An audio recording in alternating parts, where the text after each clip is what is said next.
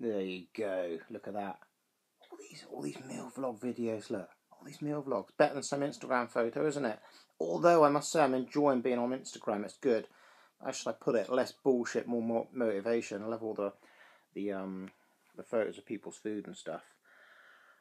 Brown rice again. Last 3 rice meals I've had have been brown rice, and all that's frozen veggies. The sweet corn is Green Giant, salt free.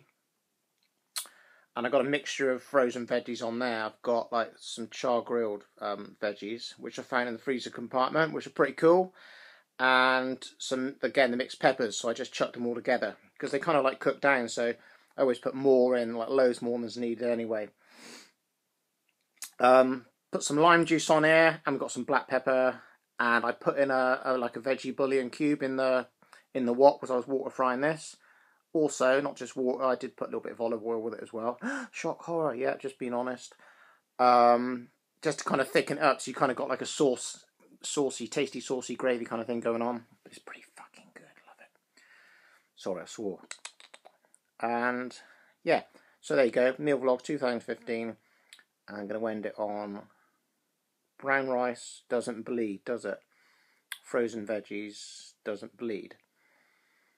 Bananas do not bleed. Fruit does not bleed. See ya.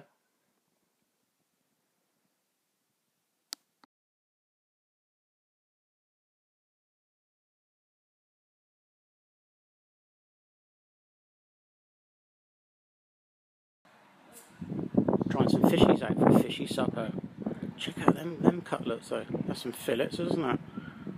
Fillets of fish, massive man. Fish proteins.